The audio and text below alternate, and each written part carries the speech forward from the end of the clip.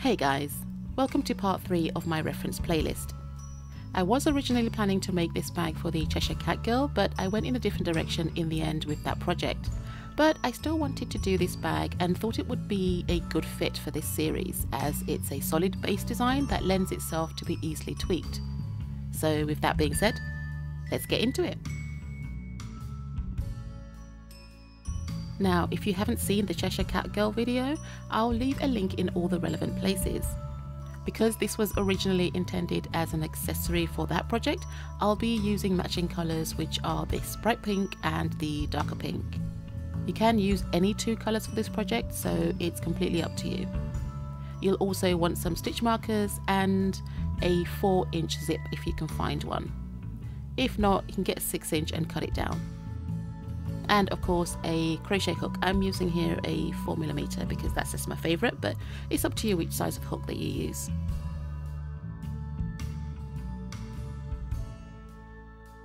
Starting with one colour, I chose the lighter pink, but it really makes no difference.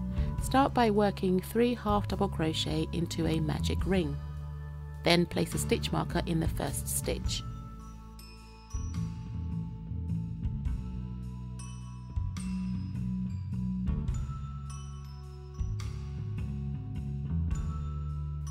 Pull up the working loop and attach the second colour, then work another 3 half double crochet into the magic ring.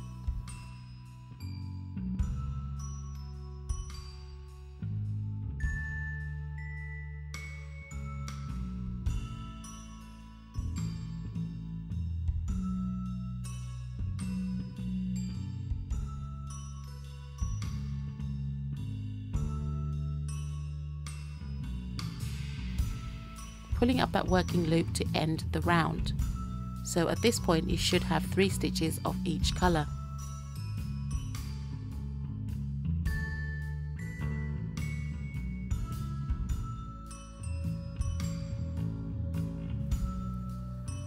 For round 2, starting again with the light pink in my case, work 2 half double crochet in each stitch from the previous round for a total of 6 stitches.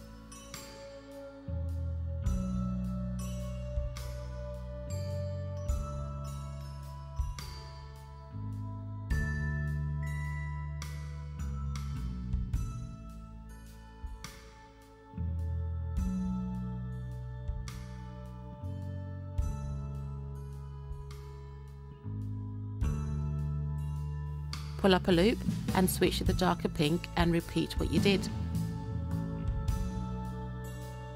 So work another 2 half double crochet into each stitch. You should have 12 stitches in total by the end of the round.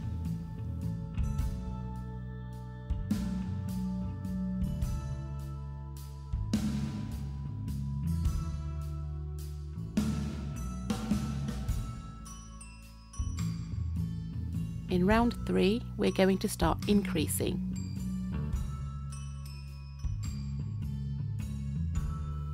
Work 1 half double crochet into the first stitch, then work 2 half double crochet into the next stitch. Repeat this 2 more times for a total of 9 stitches.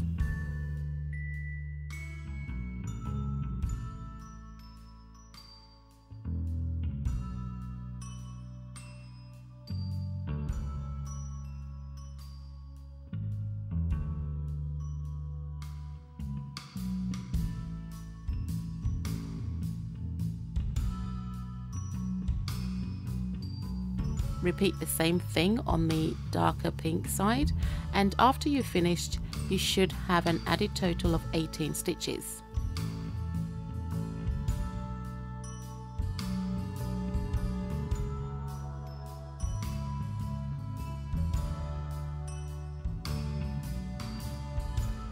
Increasing again in round 4, we're going to work 1 half double crochet in the first 2 stitches and then 2 half double crochet in the next stitch. Repeating that 2 more times for a total of 12 stitches.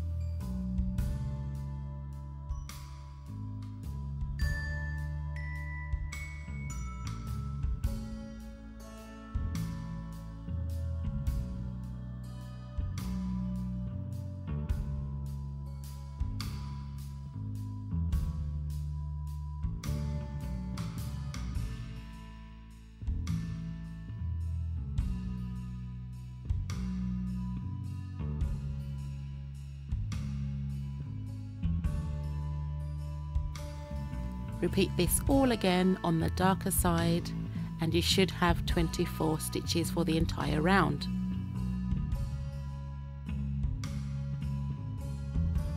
By this point you can actually see we're just mirroring what we've done in the first stage. So we're carrying on with the circle, but we're just using two colours. So you just have to bear in mind when you're counting your stitches that you're switching colours. Following the increase pattern for round 5, work 3 half double crochet stitches into the first 3 stitches and 2 half double crochet into the 4th stitch. Repeating this twice more to complete the light pink section.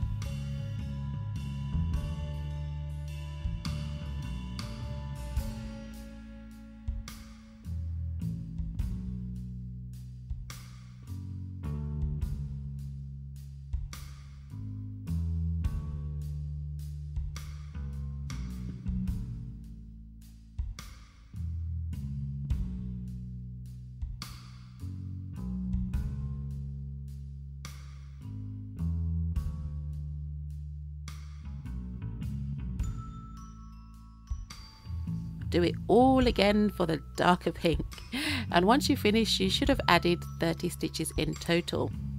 You can really see the spiral coming along.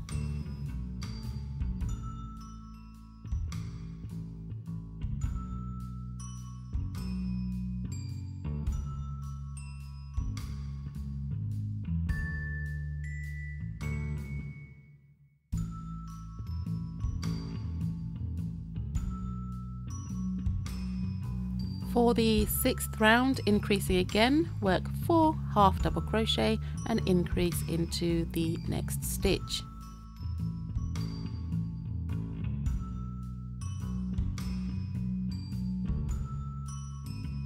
You should have 18 stitches after you're done with the light pink section. Repeat again on the darker side for a total of 36 stitches. I'll do this off camera and meet you back at the start for round 7.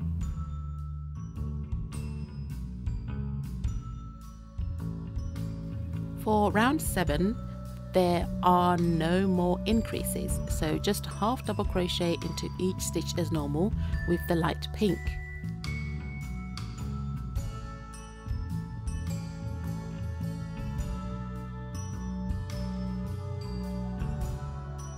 However, for the dark pink side, this will be slightly different. Switching to double crochet, go ahead and double crochet in the back loops only for every stitch until the end of the round with the darker pink. The double crochet just creates a bit of height and so will create a base for this bag.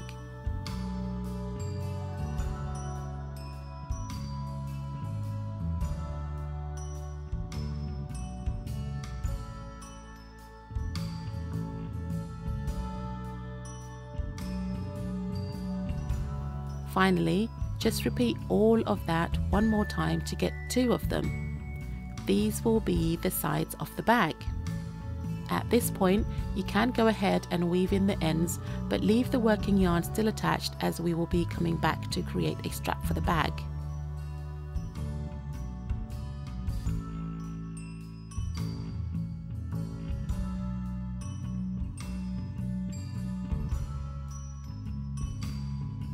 Okay, so it's time for installing the zip.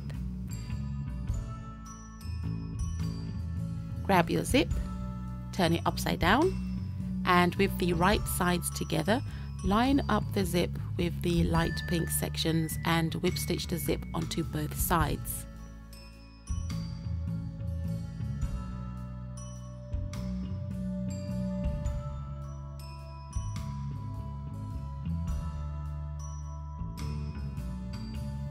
I used invisible thread, but you can use normal thread or colour match it to whatever matches your yarn.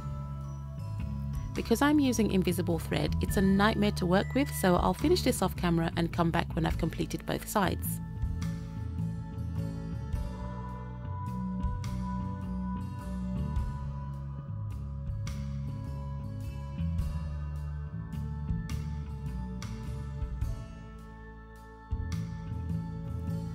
With both sides complete, turn everything inside out and using the working yarn that should still be attached, slip stitch both sides together.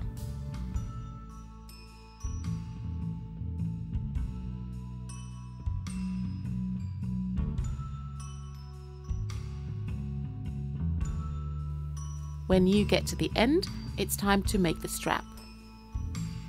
If you already weaved in all the ends, it's not a major problem. You can always just create the strap separately.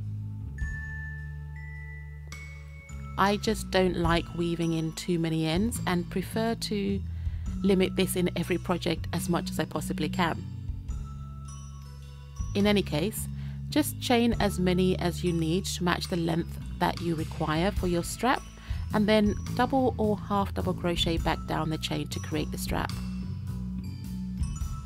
You can also not have a strap if preferred, and I do actually have a strapless version I use as a coin purse, but I needed the strap to hang on to the amigurumi in this case, so I'm having the strap in this case. But it's perfectly serviceable not to have one. I mean, you don't have to have a strap. You can put an elastic on there so you can put it on your wrist, or you can add a longer strap so you can put it around your neck.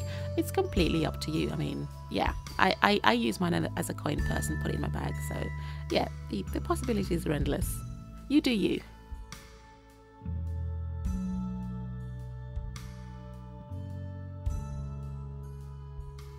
So like the other bag I did in part 2, I also added a snap closure to this one.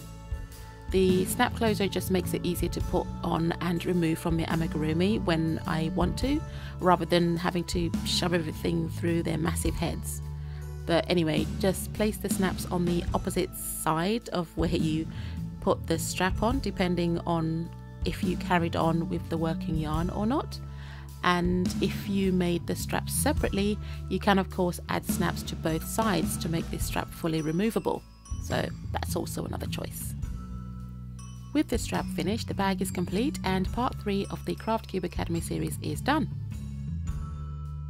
Of course, I had to add a Cheshire Cat face, but it's completely optional. You don't have to do this, I just couldn't resist it. Anyway, thanks for watching. Please like, share, comment, and even consider subscribing if you like the content I create. Don't forget to hit that bell button to be notified whenever I upload a new video. And well, I'll see you in the next one. Bye!